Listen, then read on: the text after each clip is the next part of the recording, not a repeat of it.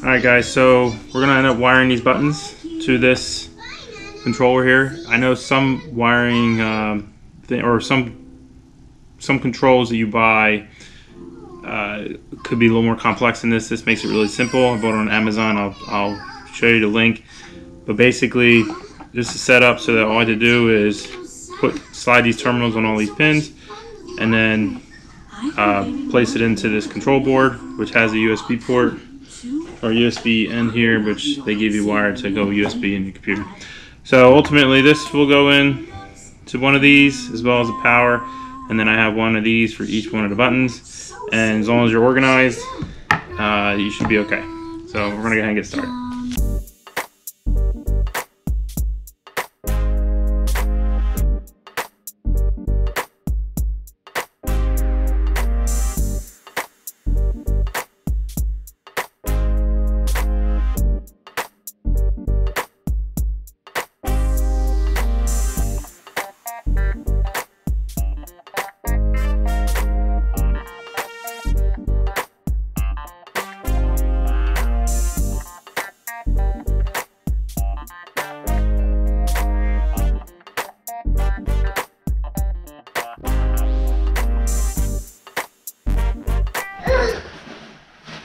Alright guys, I'm going to go ahead and mount the TV to the wall for the arcade here. I have a bracket, I have my TV, I have some supplies. I am piecemealing this kit together. I stole the wall mount from our bedroom. We replaced with a swivel mount. So I have a few bolts, just not all together, but we're going to mount the whole bracket to that. Mount this TV. The TV is a little bit smaller than I'd want it, but thanks to my uncle, it was free. So we're going to use it for now. And we're going to mount that to the wall, and then we'll bring everything down, start putting everything together. Alright guys, so I ended up measuring out. I had it a little bit easy. I had these two here. Typically there's studs right next to on either side of these outlets. So there's one here, you tap on it, it's hollow over here, something there, and then there's one on this side of this box. So, and they should be about 16 inches apart, which they were. So I ended up measuring from the end here to there, and from the corner to there. Ended up with some lines here. So there's a spot there, there's a spot there. And this line, I basically put this bracket upside down, this bracket up to the wall. I kind of got an idea how high I wanted it to be, and then what's going to end up happening, I don't know if you can see that, but you'll see a level line right up there, and we just want to make sure that it goes level, and I'll make sure when I do it, but level all the way across these holes. That way we know the bracket's level. And then we'll drill. I'll drill the holes before that. And then we'll drill the holes and then screw the screws in. I only have 3 bolts, but for this little TV, and even the size that I want, it's going to be fine. So we'll go ahead and put this mount up, and then we'll mount the TV.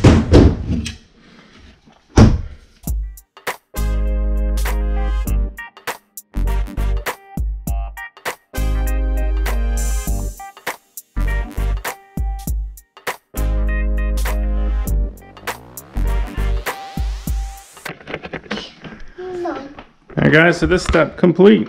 I will run the wire down or run a plug up to the back of TV at some point. I'm not going to do it right now, as my little one plugs with the place of the plug. Make this real quick.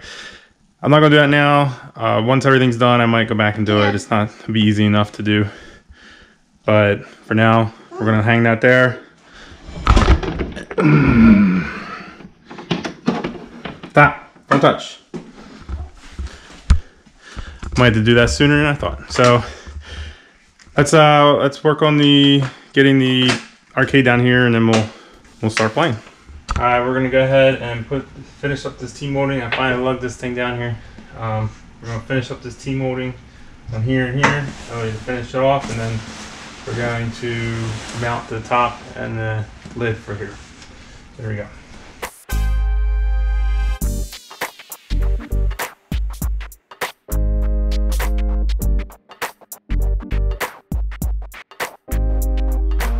Alright, now I'm going to go ahead and pop these two hinges on. I got one over here, and then we can screw it onto the base.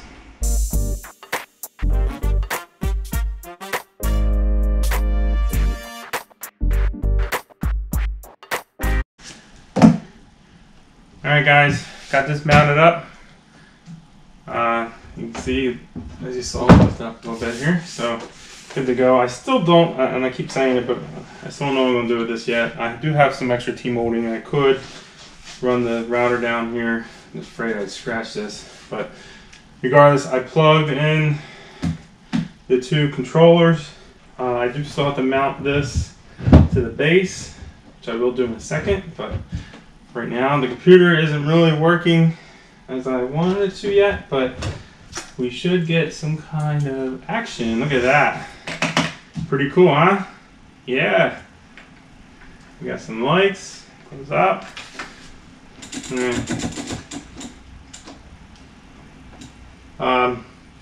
I did throw up a video about setting up the computer, and since then it's messed up, so I'm going to have to work on that. Unfortunately, I thought we were going to get to playing soon, but we'll see what I can do.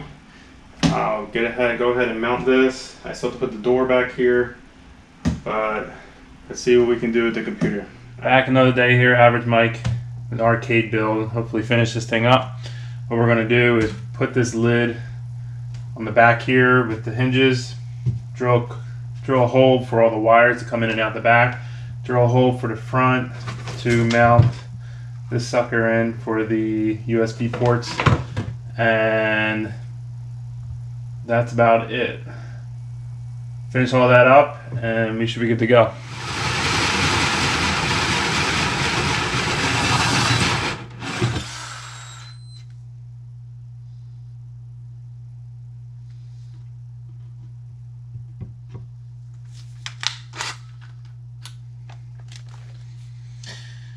And the drill died.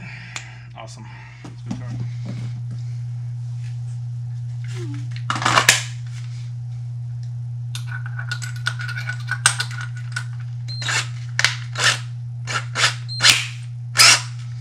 Alright, we're back in business here. Let's go. This is a good test fit for our USB because it's about the same size. Looks like it fits perfect.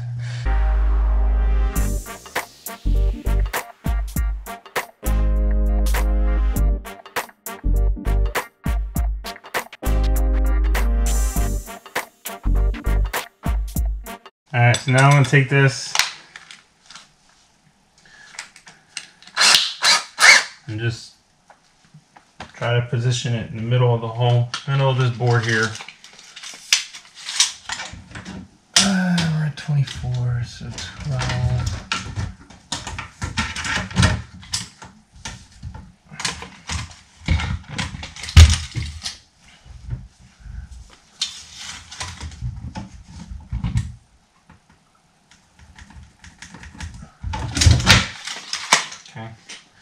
And this is going to be so I can more ventilation. That's why I made this hole a little bigger, for let the heat come out. If I have to later, I can add a fan in the door in here. But this hole is more so for be able to open it. Here. So I can open it here, but I want to be able to.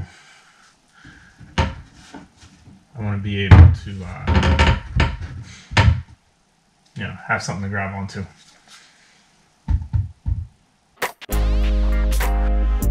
Before I put this back here, I want to show you basically what I have in here.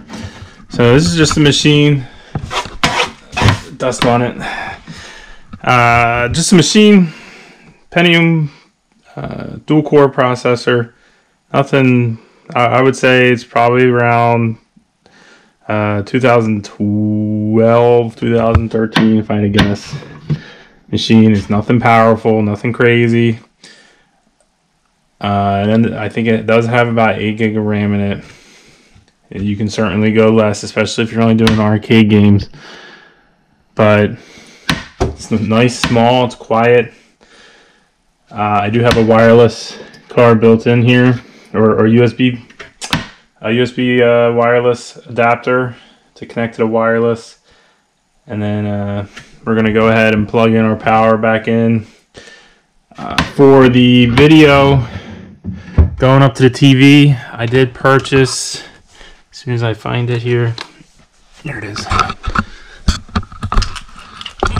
I did purchase a VGA to HDMI, which also has a thing here for a USB, and it also has a sound wire to plug into my sound card here. That way I get video and sound up to the TV. I will run those wires behind the wall, probably not in this video though. I'm going to try to wrap this project up for you guys. I have not done anything back here yet with this vinyl wrap, because I think ultimately what I'm going to do is unbolt the top from the hinges and go ahead and do what I did for the front. I have some extra red molding. I gotta use the router again to go across the back here, and then I'm gonna trim this a little bit and put the red molding on the back as well. I think that's the best, although it's more time consuming, a little harder to do, but that's the best option. So again, I'm not going to show. I showed you how to do the front, all in the front, how to do that. And I'm just going to one day take that off and do the back. So that is it for the front, or for the back. I'm going to hook this all back up, and then we'll add the USB ports in the front, and then that'll be it.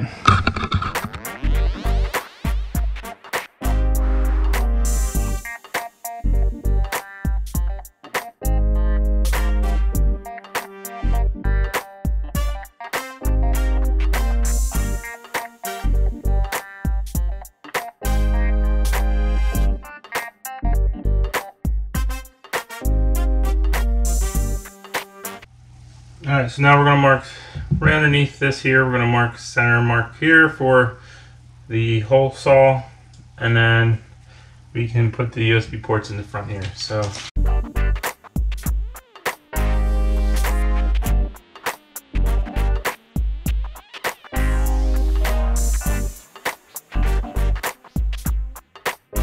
as you see, I drilled here, but I forgot that there's a 2x4 at the tops of the cabinets that I drilled into, so I'm gonna have to fill that in with putty. I'm not perfect, certainly not perfect. That was a mistake, so not too bad, and at least it wasn't a big hole. So all right, we'll clean this up. Let's put.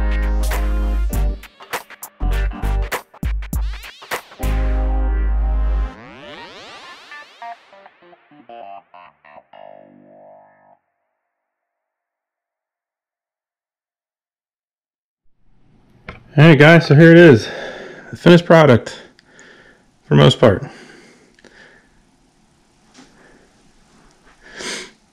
We got all of our buttons lit up, got our arcade going here. I have different, I haven't loaded all my ROMs yet, but you can definitely use the ones we have here. This is just the default theme for Big Box, and that is pretty much it. All kind of cool games that completely forgot we even had here. That's the hardest part about doing this, is trying to decide. There's so many games that you're trying to decide which one you want to play. You hear that a lot. So let's see something here. Sesame Street. Simpsons. Skate or Die. I remember that game.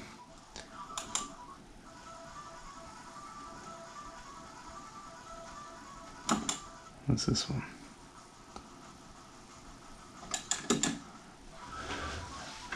Let's try that out. Loading.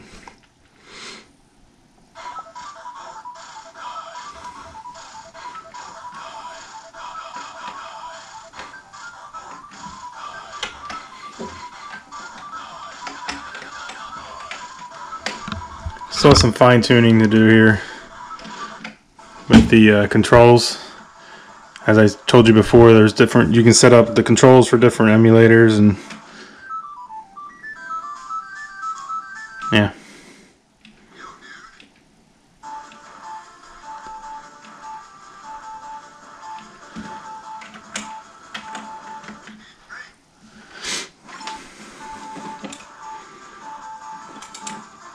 Oh, you can have a lot of fun with this.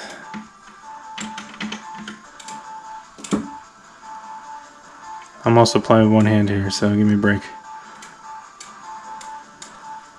Oh, anyways, so yeah, we're good to go. That'll be a wrap for the arcade build altogether. A couple of things I have left to do isn't really something that you need to see, and we're good to go.